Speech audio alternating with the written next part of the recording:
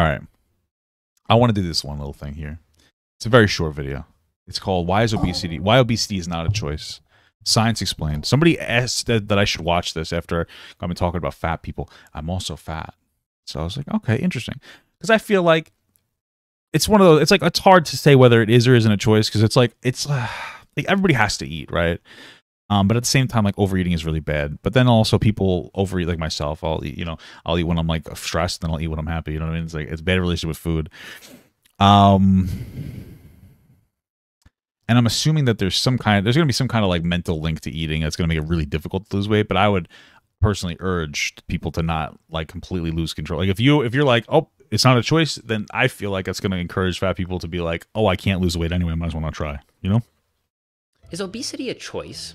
This is a tough question, and a lot of people seem to think about it something like this, where you have an obese button on the left and a not obese button on the right. I wish. And anyone who is currently obese is obese because they made a conscious decision to press the obese button. But I don't. That's interesting. I know that sounds so weird, but nobody wants to be obese. Most people don't. People who are already obese might have like gaslit themselves into thinking that they want to be fat, but they don't. So that's actually a really interesting way to start off the video. It's like nobody chooses to be obese in the first place. I guess you'd argue that they choose to maintain it. I don't think that's how it works. I mean, for starters, if you selected 100 people at random and gave them the option, my guess is that almost every one of them would press the not obese button. True. People know about the potential health risks and social stigma that can come with being obese, so virtually no one would consciously choose to be obese in this simplistic sense. True. Maybe it looks something more like this, where you have this lifelong, continuous series of choices. Yeah, I would definitely take the choice on the left. Damn, that's why I'm obese. That right one doesn't look too bad, though. To pick certain foods over others, like whether to order fried chicken or grilled chicken, regular Coke or Diet Coke, a small fries or supersized fries, and certain behaviors over others, like whether to get up and exercise or stay on the couch. And over time, maybe it's the cumulative effect of these many individual choices that causes someone to become obese. I do think this is a bit closer to reality. However, even this analogy is still very incomplete. Consider this graph taken from a 1990 study where 24 subjects were overfed by 1,000 calories per day for 100 days, or just over. Damn. How much is that? How much weight would you gain? 1,000 calories a day, every day for 90 days, he said? From a 1990 study where 24 subjects were overfed by 1,000 calories per day for 100 days, or just over. Albert 100 days. Super chatted $4.99. Hey, Papa. Hey, what's Love up, your brother? stuff. Glad to see you still making enjoyable content less than 3. I appreciate that, brother. Wait, so they said 1,000 calories a day for 100 days. Okay, and then we divide that by 3, because like 3,500 calories is like a pound. That's like a 28, maybe about a 30-pound weight gain, 28.5-pound weight gain. God damn. Damn. Over 3 months. All the subjects were under 24/7 supervision by the research staff, so we can be confident they were actually following the protocol. Each one of these bars represents a single person, and the height of the bar represents how much weight they gained in response to the same 1,000 calorie surplus. Wait, so you would expect them to gain about 30 pounds if they're in 1,000 calorie surplus. So if we assumed that they're eating 1,000 calories more than they were eating, that would be their maintenance calories. You would expect all of them to be at about the 30-pound range, unless they allowed these people to also supplement the increase of food with the increase of like physical activity. This person over here on the left only gained an extra 10 pounds, while this person over here on the right gained an extra 30 pounds while eating the same 1,000 calories extra per day. This could be due to a number of factors, but a big one, and maybe lying about your maintenance calories, possibly, is genetic differences in metabolism. Looking at this later study from 2018, we can see that just like there are large differences in weight gain, there are also large differences in how many calories people burn at rest. That shouldn't matter in any capacity to this at all. That shouldn't matter at all. And the reason I'm saying that is because they asked them to overeat 1,000 calories based on their current maintenance calories. That's what's being displayed to me. That's what I'm assuming. So then, like, that part wouldn't matter. Like, everybody has different resting calories, right? Like, my resting calories might be like 2,500. Yours might be 1,500. Somebody, whatever.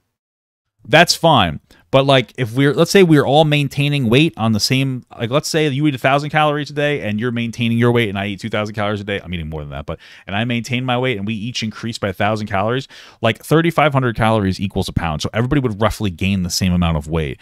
Like, it wouldn't be this drastic. I don't think metabolism would have an impact here because, again, we're already factoring in those things. Increased like metabolism or increased like resting calories, or those are already factored in from like the different processes. There's different processes that we go through. I don't think that would be a factor. I would say that the people that didn't gain as much weight are probably being more physically active, or they're just not eating the amount of food that they're saying that they're eating.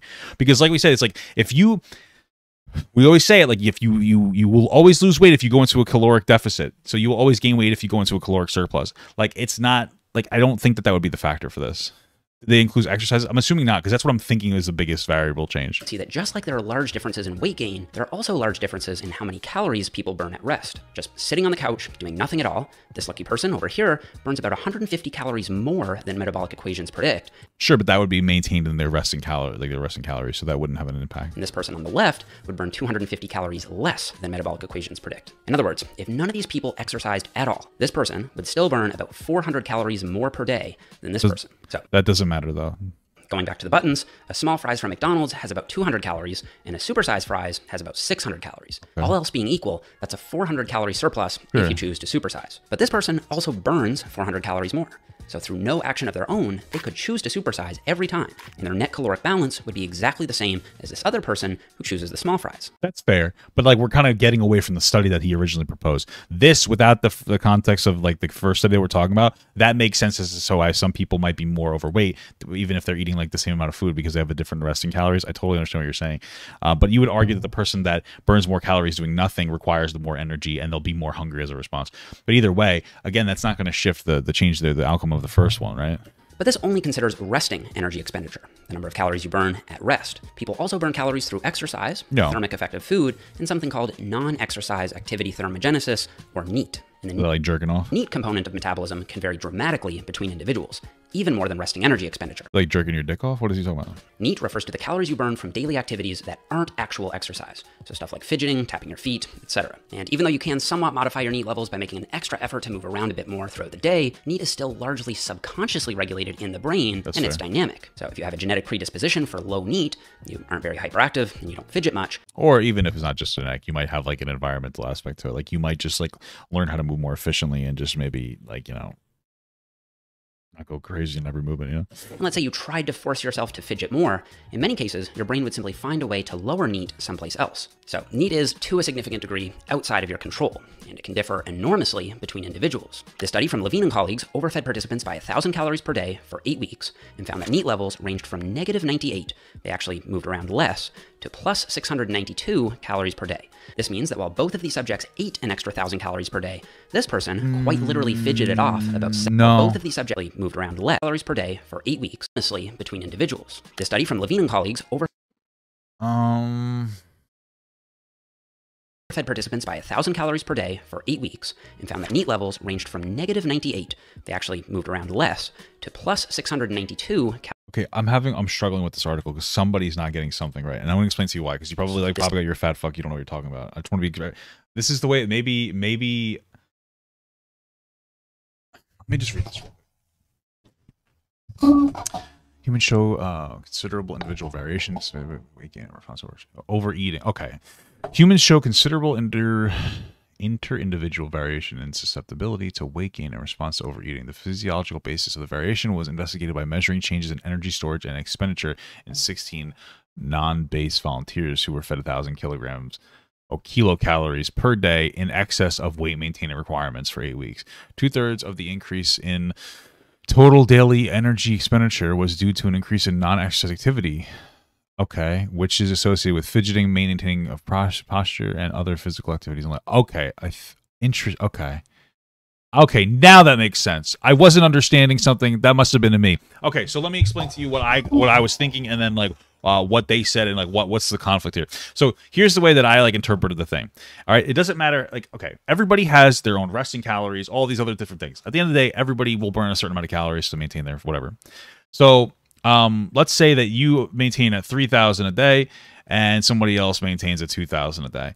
Either way, even if you increase their intake by 1,000 for both of these people, if these were the resting calories, you're still going to gain the same amount of weight overall, just based on the fact that 3,500 calories equals a pound, right?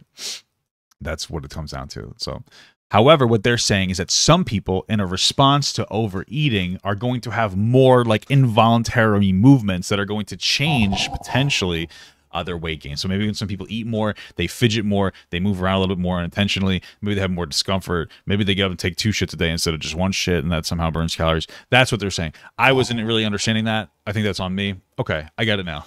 Study from Levine and colleagues overfed participants by 1,000 calories per day for 8 weeks. That's interesting. Expenditure was due to increased non-exercise activity, which is associated with fidgeting, maintenance of posture, and other physical activities a day. Changes in NEAT accounted for the 10-fold differences in fat storage that occurred and directly predicted resistant fat gain. Interesting. Okay. And found that NEAT levels ranged from -98, that makes they more actually sense, move around less, to plus 692 calories per day. This means that while both of these subjects ate an extra 1,000 calories per day, this person quite literally fidgeted off about 700. That's fucking nuts. That kind of makes sense though, because I fidget a lot. I have like legitimate tics.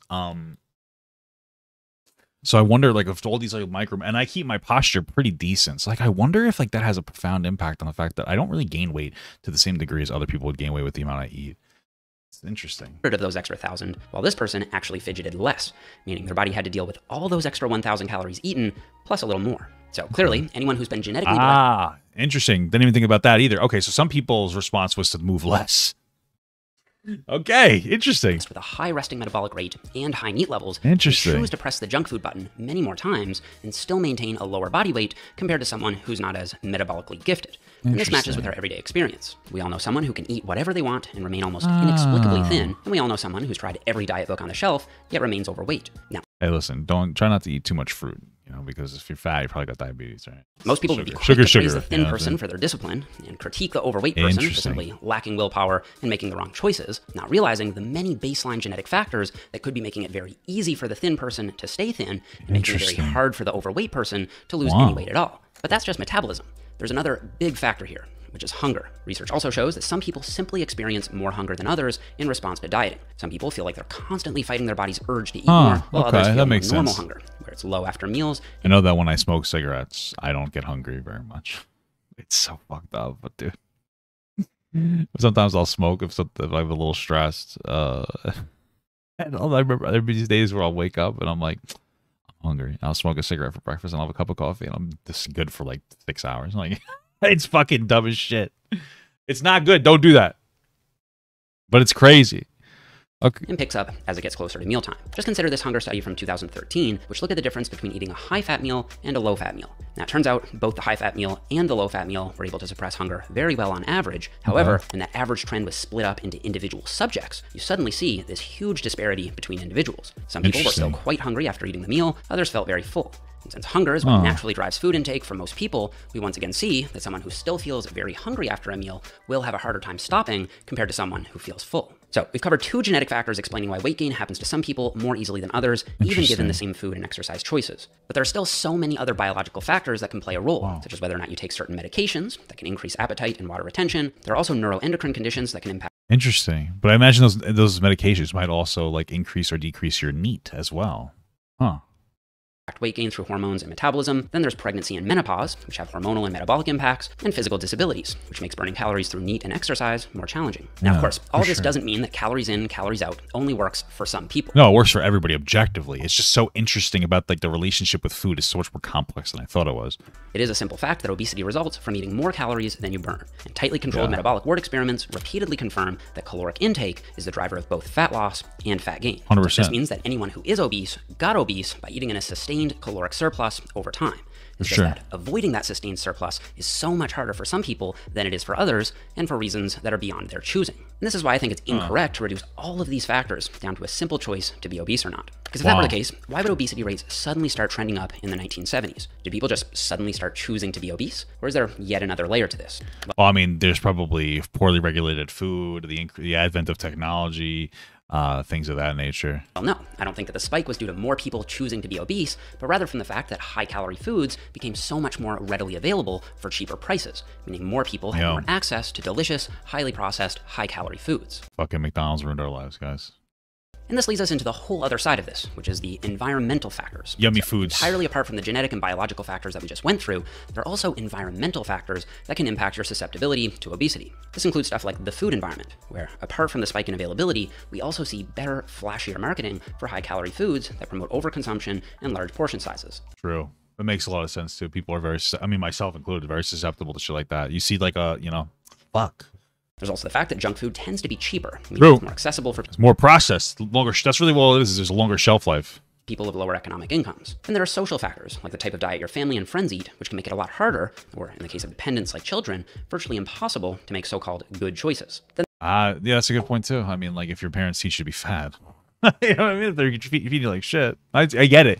Because there's also the factor of like some people working a lot, like your parents working a lot, you know, an increased single motherhood, you know, causing people to turn to these fast food alternatives because they're fast and they're food, you know? Then there are the lifestyle factors, like how much sleep you get. And while it may be tempting to tell people to just get more sleep, that isn't always feasible depending on work and other responsibilities. True. In fact, this 2017 meta-analysis found that night shift work was associated with a 23% higher risk of being overweight, and this 2019 meta-analysis found a dose-response relationship. Oh, probably because it's like more difficult to sleep during the day and get like a more well-rested sleep because like, your body naturally responds to light in like a wake-up way and like naturally responds to darkness and like a go-to-sleep way. Also makes you more depressed when you're, I think, like I'm pretty sure, I don't remember the specifics, but like when you are being up or rather being up during the day and getting like that sun and that light, it's has like a positive mental health impact on you, I believe. I'm pretty sure that's true. It's not true, pretend I didn't say that, but I'm pretty sure it's true. For sure. Yeah, stress eating is a thing too. Yeah, poor food, poor hormones. Yeah, that makes sense too. There's a lot of fucking aspects here. We really need to monitor, like, have the FDA monitor our fucking fast food shit better. Between sleep duration and obesity risk. Less sleep meant more risk of being obese, with 7 to 8 hours being the sweet spot on average. Then there are psychological factors like stress and depression. This 2010 meta-analysis of 14 studies found that stress was a risk factor for weight gain, and this other meta-analysis from the same year found that depression was predictive of obesity risk. So, coming back to the original question, is obesity a choice? Well, I think the answer is no, at least not in all cases, and certainly not in the simplistic sense. There's just too much of an influence from genetics and environment to shift the blame entirely on the individual for their circumstance. But that also doesn't mean that no one has any control over their health and their body weight. Clearly, if people want to lose weight, even if there are many factors working against them, such as low metabolic rate, high hunger, and so forth, it's still possible to lose weight if you sustain a caloric deficit over time. And I can link another video here explaining exactly how to do that, which goes beyond simply eating less calories and delves into behavioral modifications that most people will need to make to have long-term success.